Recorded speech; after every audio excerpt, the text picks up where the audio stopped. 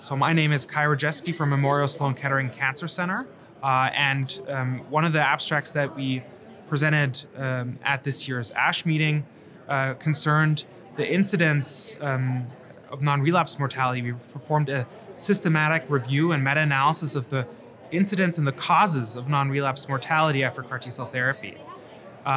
So what is non-relapse mortality? Non-relapse mortality is essentially all the reasons for a death after CAR T-cell therapy that are not related to the lymphoma or progression of the lymphoma. And these are important because they essentially are very serious adverse events that occur.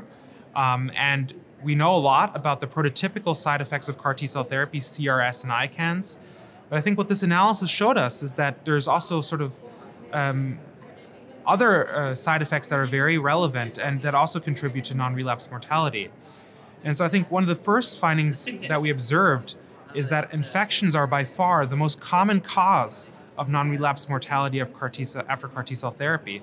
And that's really observed across the disease entities, across CAR products.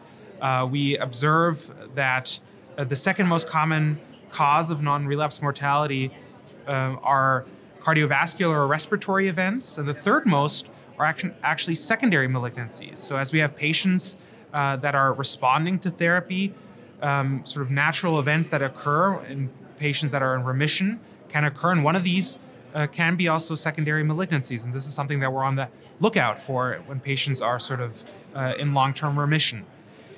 Interestingly, the more CAR T-specific side effects, CRS, ICANS, and HLH, only really were a minority of all non-relapse related or contribute to a minority of non-relapse related deaths. I think really highlighting the importance, particularly of infections.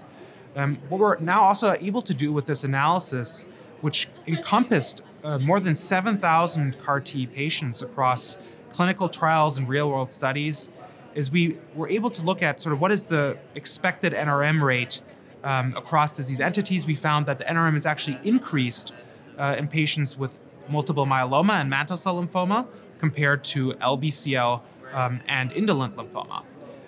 We also found that there are differences between CAR products, and especially a higher non-relapse mortality rate with the axicabtagene xylolucyl CAR product compared to tizacel and lysocell.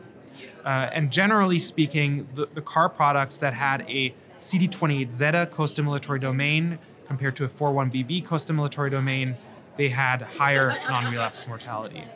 So I think these types of analysis are really important to understand what types of side effects patients are at risk after CAR T-cell therapy. By understanding the risk factors, particularly for infections, we hopefully can develop strategies that mitigate the risk for severe infections after CAR T-cell therapy.